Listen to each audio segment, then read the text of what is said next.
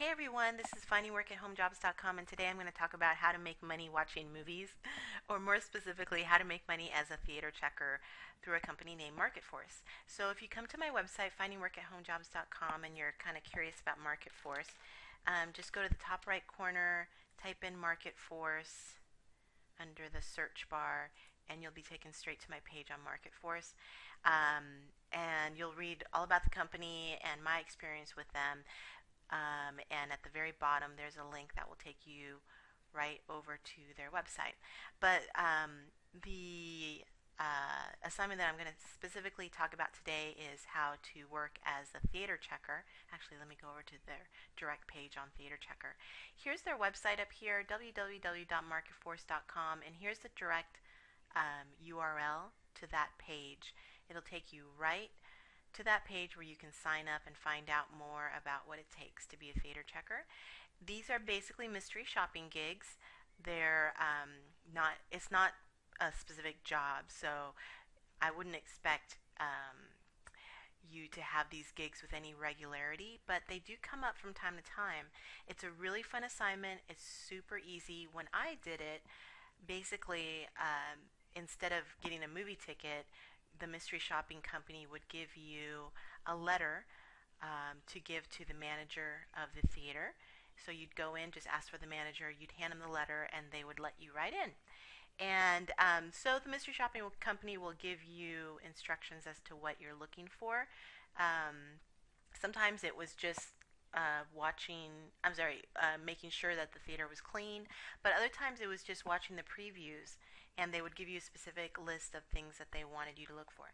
Then you were free to leave the movie after the previews are done, or you could stay and enjoy the movie. So it's a really fun gig, and they pay you, I think, $20 for it.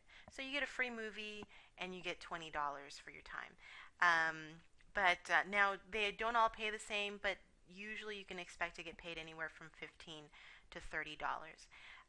Now some of the assignments, they may require you to actually buy the movie ticket using your own money up front. So be aware of that. But just keep the receipt, because the mystery shopping company will always reimburse you. Check for that when you look at the assignment to-do list or the instructions. They will tell you up front whether they will pay you for the movie ticket. I've never heard of them not reimbursing you for the movie ticket. So if they don't say that, then don't do it. But if you go through Marketforce, you shouldn't have a problem. I'm mostly talking about if you go through other companies. I'm not familiar with a lot of companies that do that or do this, so I would suggest only going through Marketforce. Okay, so like I said, some of the assignments will require you to buy the ticket up front and they'll reimburse you, and then the other assignments will require you to just present the letter to management in lieu of the movie ticket. And just another thing to keep in mind is that management will be aware that you're a mystery shopper if you give them the letter, obviously, but other theater employees may not know that. And, you know, that's the idea. So it's best not to let other employees know that you're a mystery shopper, so that you can give a really good, clear assessment of your movie going experience. So doesn't it sound like fun? I mean, you get to go and you get paid 15 to 30 bucks for doing your assignment, and you get a free movie on top of that.